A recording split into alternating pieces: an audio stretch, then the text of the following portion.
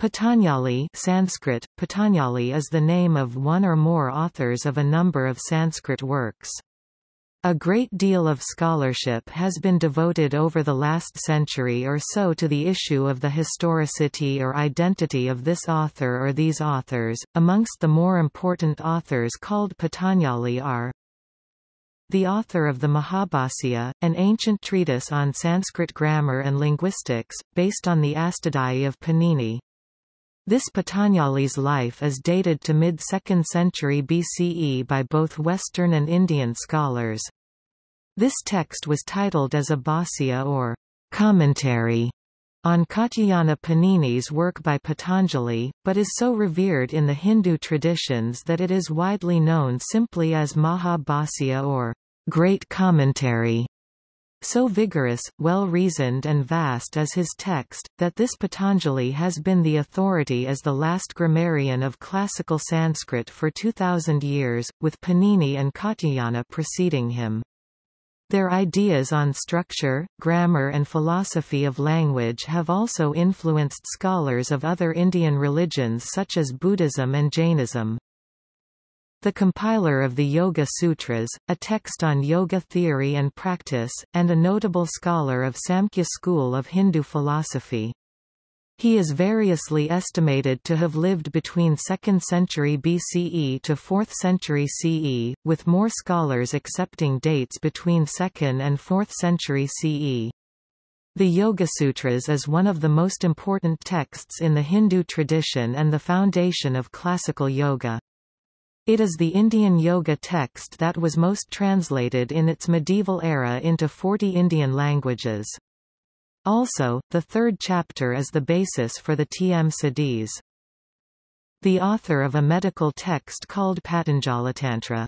He is cited and this text is quoted in many medieval health sciences-related texts, and Patanjali is called a medical authority in a number of Sanskrit texts such as Yogaratnakara, Yogaratnasamukaya and Padarthavijnana. There is a fourth Hindu scholar also named Patanjali, who likely lived in 8th century CE and wrote a commentary on Charaka Samhita, and this text is called Karakavartika. According to some modern-era Indian scholars such as P.V. Sharma, the two medical scholars named Patanjali may be the same person, but completely different person from the Patanjali who wrote the Sanskrit grammar classic Mahābhāṣya. Patanjali is one of the 18 Siddhars in the Tamil Saivite tradition.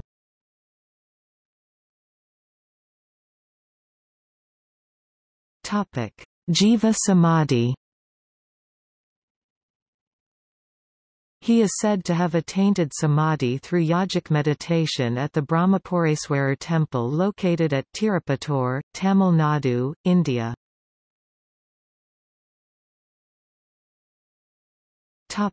Name. According to Monier Williams, the word Patanjali is a compound name from pata, Sanskrit falling, flying, and on, honor, celebrate, beautiful, or Anjali, reverence, joining palms of the hand.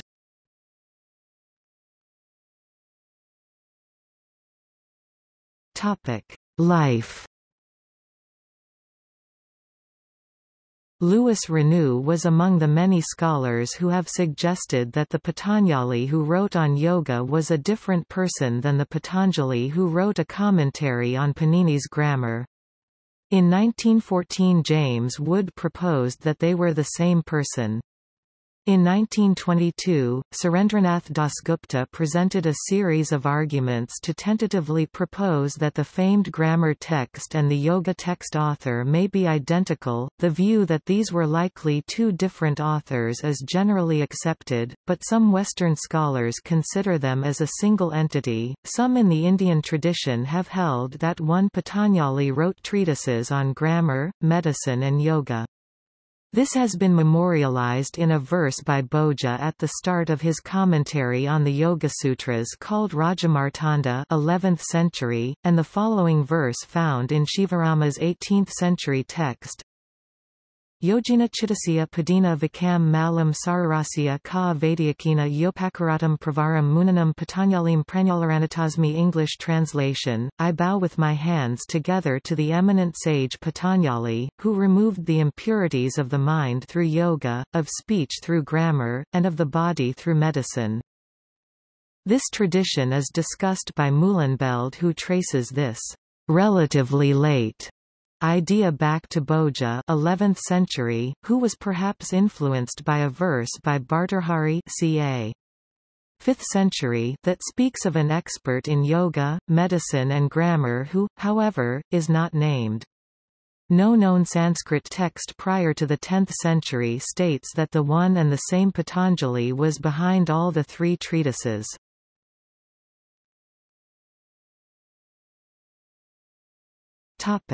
Grammar tradition. In the grammatical tradition, Patanjali is believed to have lived in the 2nd century BCE.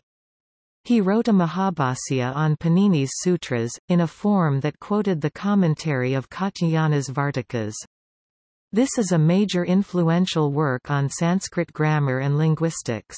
The dating of Patanjali and his Mahābhāṣya is established by a combination of evidence, those from the Maurya Empire period, the historical events mentioned in the examples he used to explain his ideas, the chronology of ancient classical Sanskrit texts that respect his teachings, and the mention of his text or his name in ancient Indian literature.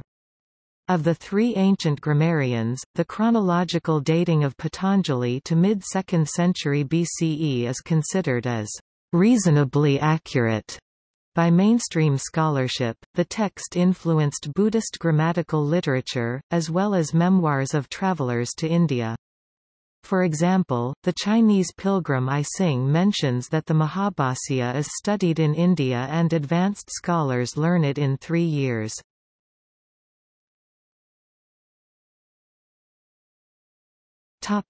Yoga tradition. In the yoga tradition, Patanjali is a revered name.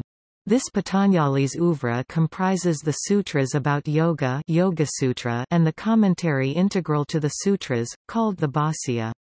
Some consider the sutras and the Bhāṣya to have had different authors, the commentary being ascribed to an editor, Skt. Vyasa. According to Philip Moss, the same person named Patanjali composed the sutras and the Bhāṣya commentary. Radhakrishnan and more attribute the text to the grammarian Patanjali, dating it as 2nd century BCE, during the Maurya Empire 322–185 BCE. Moss estimates Patanjali's Yogasutras date to be about 400 CE, based on tracing the commentaries on it published in the first millennium CE. Edwin Bryant, on the other hand, surveys the major commentators in his translation of the Yoga Sutras. He states that most scholars date the text shortly after the turn of the Common Era, circa 1st to 2nd century, but that it has been placed as early as several centuries before that. Bryant concludes that a number of scholars have dated the Yoga Sutras as late as the 4th or 5th century CE, but these arguments have all been challenged. And late chronology for this Patanjali and his text are problematic.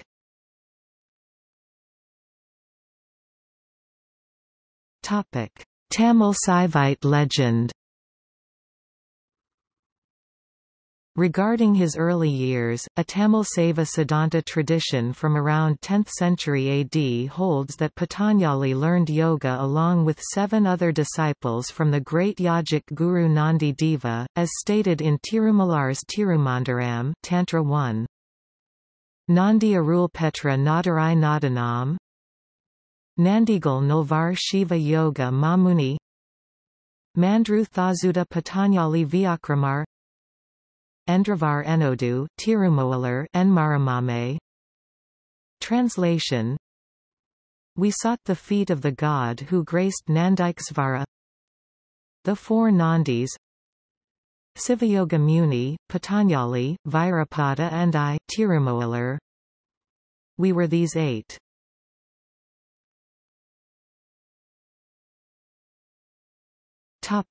Works.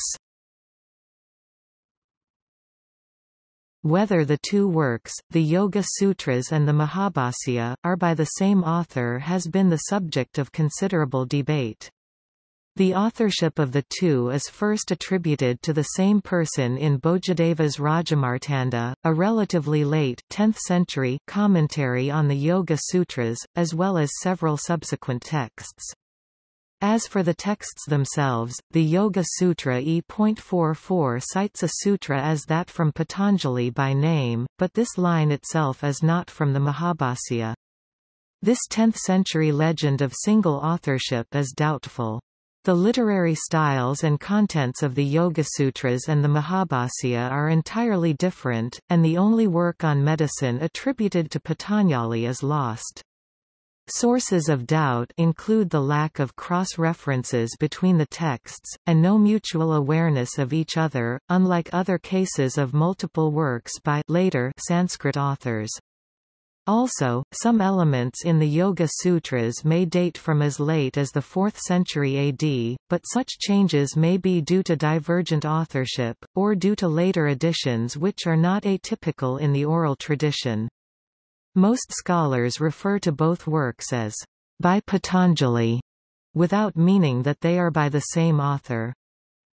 In addition to the Mahābhāṣya and Yoga Sutras, the 11th century commentary on Charaka by the Bengali scholar Kakrapanidata, and the 16th century text Patanjalikarita ascribes to Patanjali a medical text called the Karakapratisamskrta, now lost, which is apparently a revision Pratisamskrta of the medical treatise by Karaka, while there is a short treatise on yoga in the medical work called the Karakasamhita by Karaka. Towards the end of the chapter called Sarirasthana, it is notable for not bearing much resemblance to the Yoga Sutras, and in fact presents a form of eightfold yoga that is completely different from that laid out by Patanjali in the Yoga Sutras and the commentary Yogasutrabhāṣya.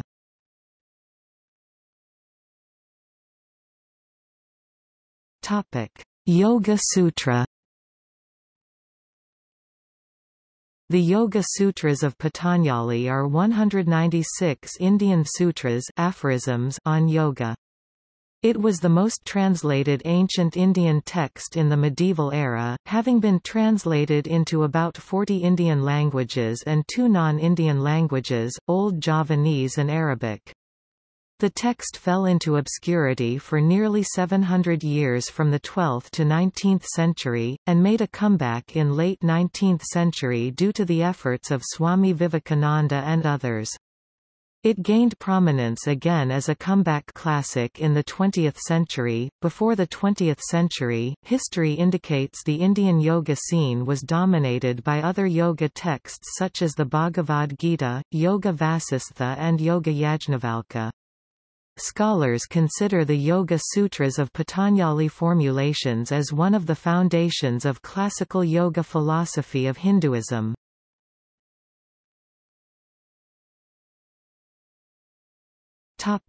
Mahābhāṣya.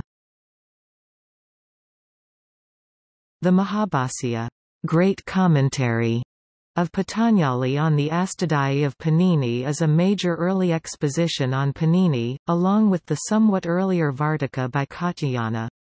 Patanjali relates to how words and meanings are associated. Patanjali claims Shabdapramana, that the evidentiary value of words is inherent in them, and not derived externally. The word-meaning association is natural. These issues in the word-meaning relation symbol would be elaborated in the Sanskrit linguistic tradition, in debates between the Mimamsa, Nyaya and Buddhist schools over the next 15 centuries.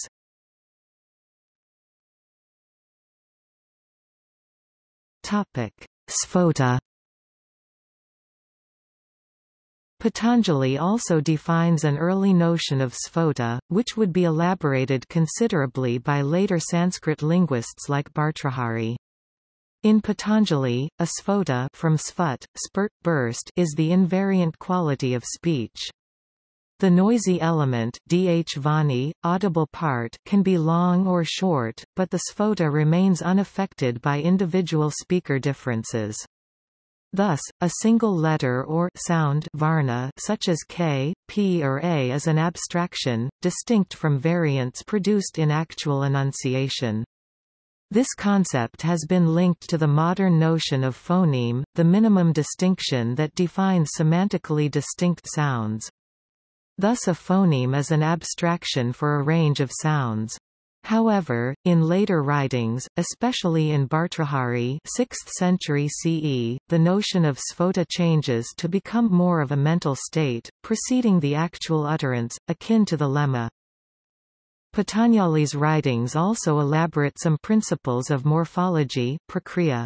In the context of elaborating on Panini's aphorisms, he also discusses Katyayana's commentary, which are also aphoristic and sutra-like. In the later tradition, these were transmitted as embedded in Patanjali's discussion.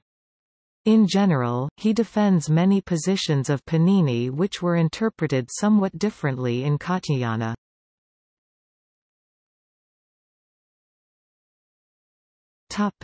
Metaphysics as grammatical motivation.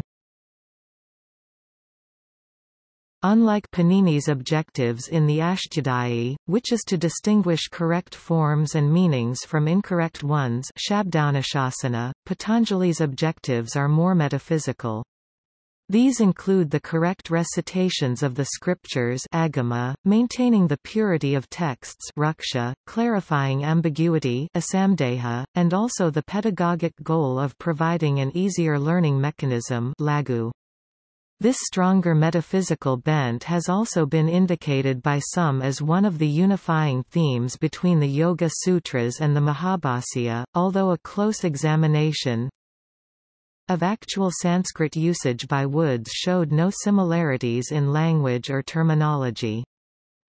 The text of the Mahābhāṣya was first critically edited by the 19th-century Orientalist Franz Kielhorn, who also developed philological criteria for distinguishing Katyayana's voice from Patanjali's. Subsequently, a number of other editions have come out, the 1968 text and translation by S. D. Joshi and J. H. F. Rudbergen often being considered definitive. Regrettably, the latter work is incomplete. Patanjali also writes with a light touch. For example, his comment on the conflicts between the orthodox Brahmanic Astika groups, versus the heterodox, Nastika groups Buddhism, Jainism, and atheists seems relevant for religious conflict even today. The hostility between these groups was like that between a mongoose and a snake. He also sheds light on contemporary events, commenting on the recent Greek incursion, and also on several tribes that lived in the northwest regions of the subcontinent.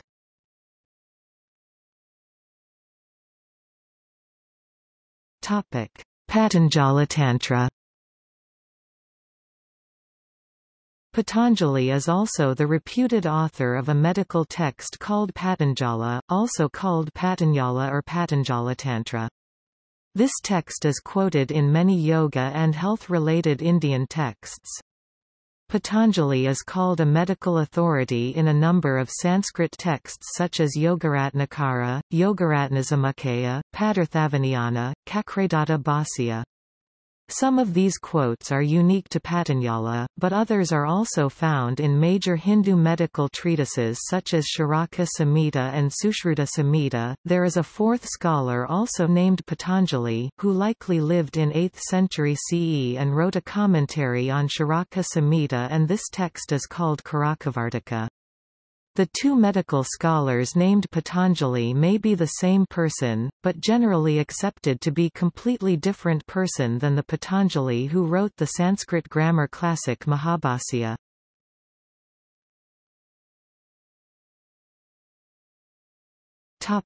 See also Bhartrhari, Yoga Sutras of Patanjali, Yoga Vasistha, Yoga Yajnavalkya, Vedanga.